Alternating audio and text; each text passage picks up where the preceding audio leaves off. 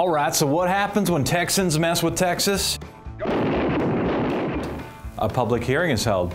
Hey, I'm Michael Callahan, and on this forgotten day in 1988, the Chronicle first reported that the world's highest flagpole was set to be installed at Washington-on-the-Brazos State Park, northwest of Houston.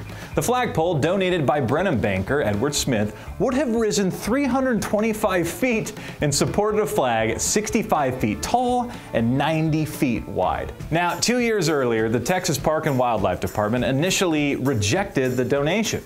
And then Governor Mark White declined to support it, saying, "It's what went on at the Washington-on-the-Brazos, not the length of the pole that made the difference."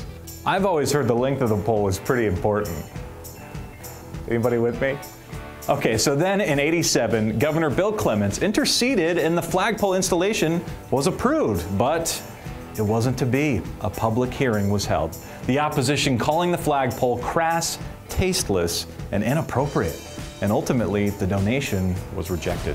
All right, so what do you think? Would a 300-foot tall flagpole have been an eyesore at the birthplace of Texas? Let me know what you think in the comments below or tweet me, Michael Callahan at MCallahanTV, using hashtag ForgottenDayHOU. I'll tweet you back.